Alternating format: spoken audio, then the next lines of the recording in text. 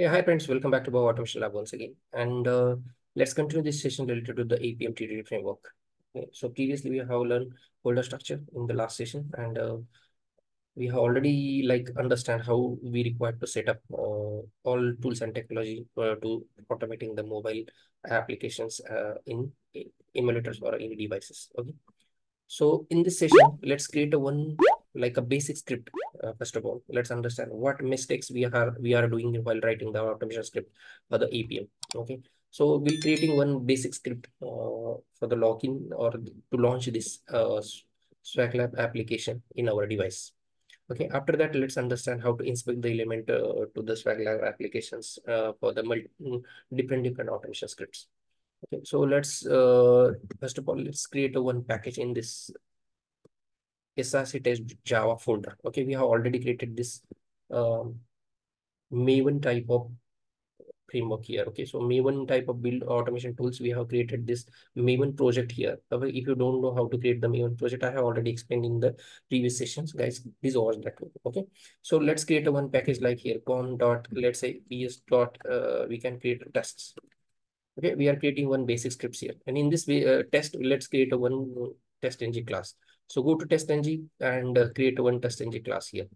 Okay, so I'm taking two annotations here, before test and after test. Okay, so I have already explained, and the separate session related to the test ng, test ng. If you want to learn that one, you can go to the playlist of test ng and you can watch that sessions as well. Okay, so here I'm creating one test is name as Swag Labs login test. Okay, we'll just create one this test. This is one is the test, and this is the before test, after test, and two annotations is here. Okay, I'm creating this one. Now let's name it, change the name for our test, whatever name we are given in the like Swag Lab. For the class, we need to define some different name here. So I'll give a name like a Swag Labs login test.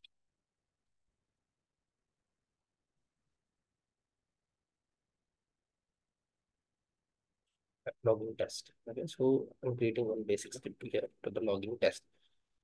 Login test. In this login test, let's say it's create for a invalid or a valid username. So I'm creating this for invalid user name. We can type like this as well. No any issue. Invalid username. Okay, Swag Lab login invalid username test. This is one test we are creating. Now, in this before test, let's create a one class here like this. In the before test, we are creating like something like, let's say we need to require to set up our uh, desired capabilities to launch our Swag Lab app in our emulator. So we have this APM server set up here. So let's start this APM server. So it will start on the port 0044723. After that, let's open this one like Swag Lab emulator, where we have already installed Swag Lab e-commerce app in this device. Okay, so let's define some desired capabilities here. So desired capabilities, to better understanding what I'm doing, I'm just pasting this test into the middle of this. So before test, we are doing something. In the test, we are doing something, and after test, we have like a queue or a driver or anything. So first of all, I'm defining one driver here, like APM, let's say driver. Driver. I'm just hovering on this, importing APM driver. Now in the before test, we require to set up our desired capabilities. Okay, and we'll write a script here for invalid username. So first of all, in the before test, I'll define like a desired capabilities. Let's say desired capabilities. We can type like a capabilities.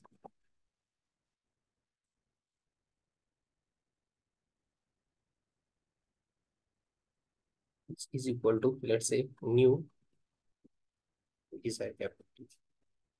Okay, after that, you use these capabilities as a variable, and we'll set up some desired capabilities like a set capability. Let's say string, let's say string name and string value. So first we require to set up a capability like a platform name. Okay, platform. Okay, after that, let's say platform name as we require to set up as a Android. Okay, and after that, let's say again another capability like a set capability. Again, let's say string name and string value. Let's say device name.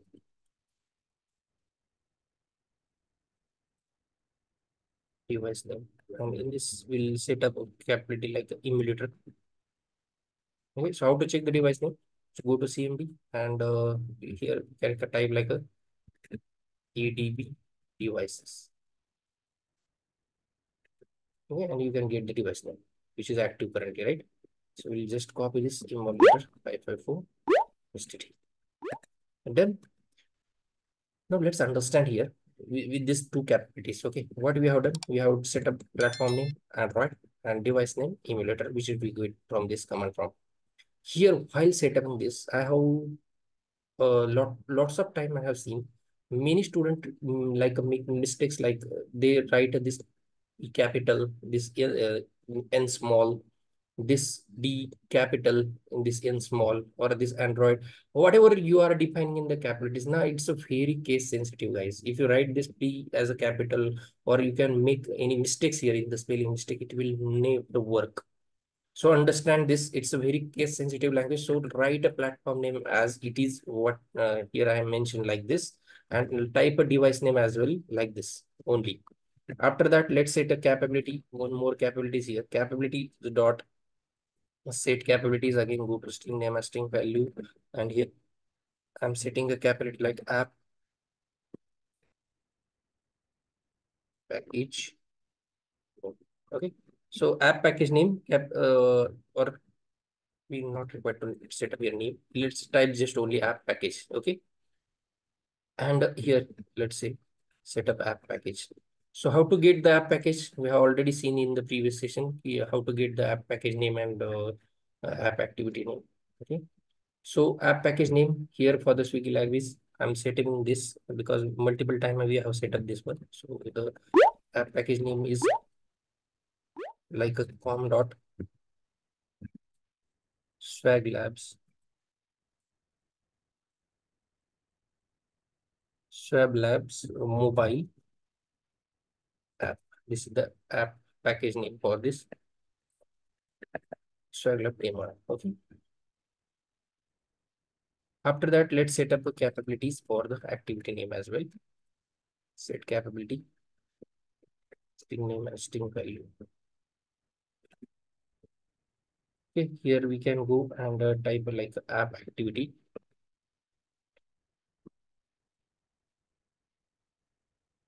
And here you can type like a com dot same in the same way com dot same swag lab mobile app then main activity.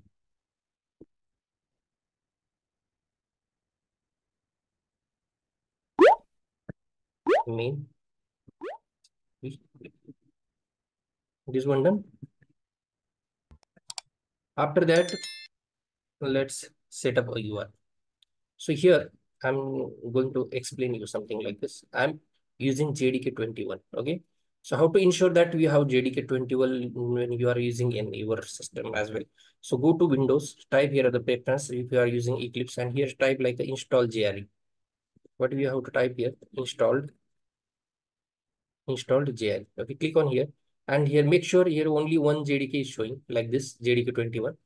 If other is showing, click on that particular JDK URL and remove that one. So set up only JDK21 and apply and close this.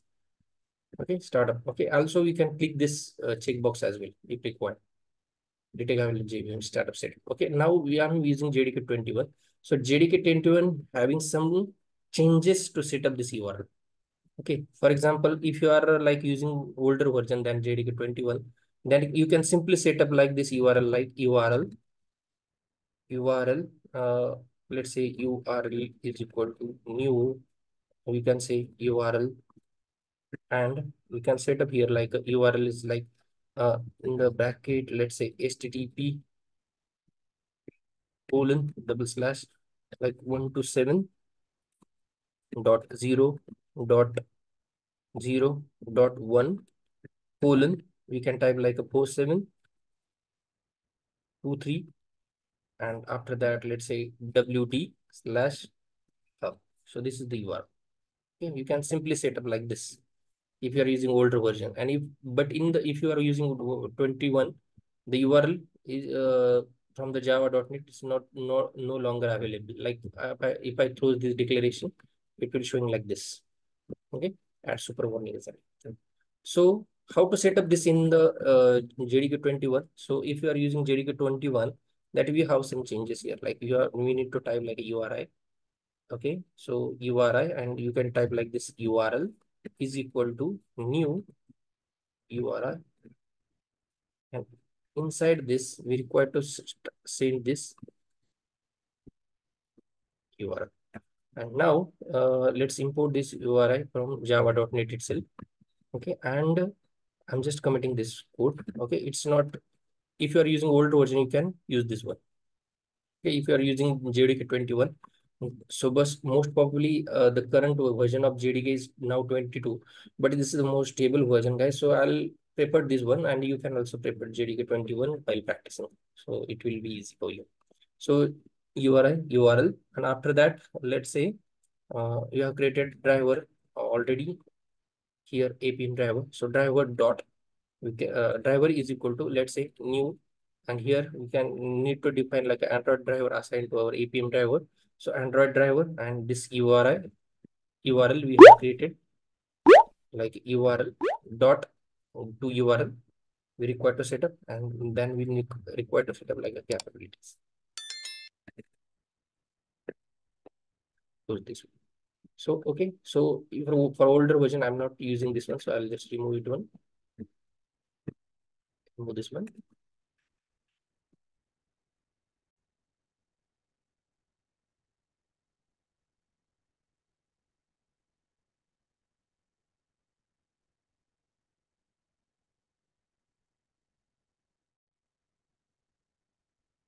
Oh, okay. Now, if you require to understand the app package and app activity name, whatever we defined, it's correct or not. So we have already defined these commands. Like, okay, so find out this command uh, into your CMD. Go to CMD and type this command and just click enter. So it will return us this values. Like this is our package name. Sorry, this is our package name. It's a current focus app, so it's a no currently focused app here. Let's see what is this. Yeah, we have not any focused app here. Okay, so let's close this one again and go to the CMD. Open one app here. So I'll just open our Swagler app. Okay, whatever focused app, it will return that uh, app package name and activity name for that particular app. So current focus app is Swagler is so now Swagler app. So this is our package name, and this is our activity, right? So we can copy paste this activity and package name in our code as well, right? See here.